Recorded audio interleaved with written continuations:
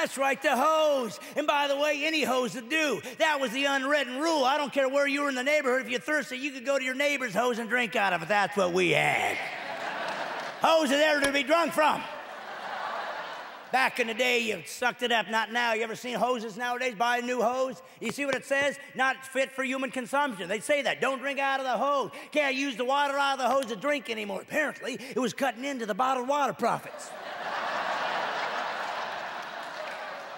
I think all the bottled water people own the hose industry, because I'm sorry, my brother, but if you ever go to a bottled water plant, guess what they're filling the bottles up with? A hose.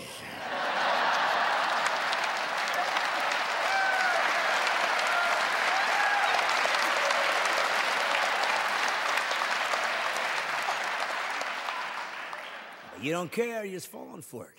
Been wussified. A little bit, this is gonna be empty.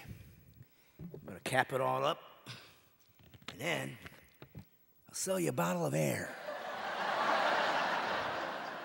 No, this is bottled air. It's not like that cruddy air that just hangs around the atmosphere. $2.50.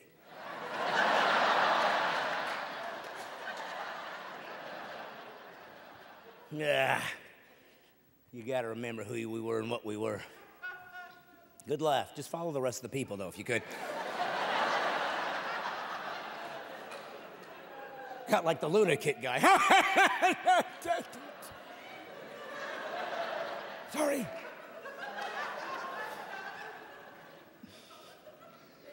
Oh, man, that's what I'm talking about. But now, for those of you who don't know who I am, I mean, I am a comic, been doing it many, many, many years, almost 20 years now. And the entire time that I did my comedy, as I came out on stage, out of the closet years ago and admitted that I'm a Christian. I admitted it to the whole world. And yet, even when I started in comedy many, many years ago, I was always a Christian, but I was in comedy clubs, and so I never used any curse words. I've always been curse-free, never used any gratuitous sexual references, because I've always felt that creativity is funnier than crude, and I always wanted to use words that were just normal words that could create laughter. That's the way I've always been. And as a Christian, it was just not something I was allowed to do. You know, Christians grow up, we're not supposed to curse, and that's good. That's good that you watch your mouth. But the problem is, it slips out now and again, because you're human. Human. And sometimes we don't even give ourselves that much. See, that's the point I'm trying to make. I wish we were more real to people that don't believe like us. Maybe they'd actually find us interesting and compelling because we're real with them.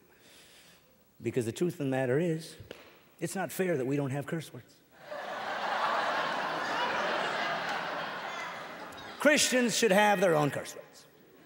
Because I don't care how holy you are, you slam your hand in a car door, something's coming out of your mouth.